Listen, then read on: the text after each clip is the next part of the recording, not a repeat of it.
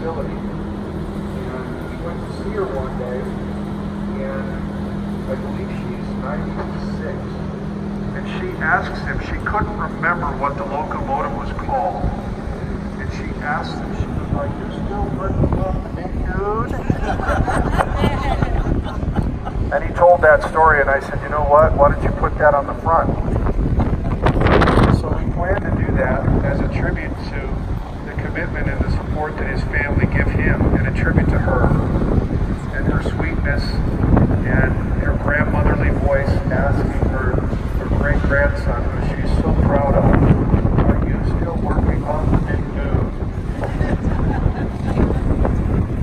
So that's the backstory about that.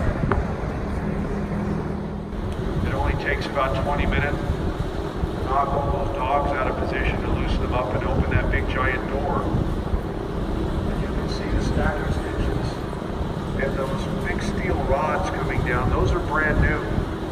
That's all brand new stuff in there. And you can see way back in there, you can see those vertical pipes, those clamps holding them up. Those are the superheaters.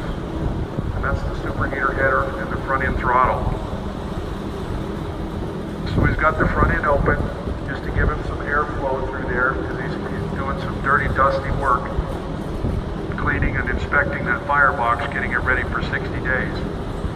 We're going to do a boiler wash. We're going to do this when we get to El Paso. So we're going to run the engine for a while, then we're going to take it down, let it cool off, drain it, wash it, clean it, and do this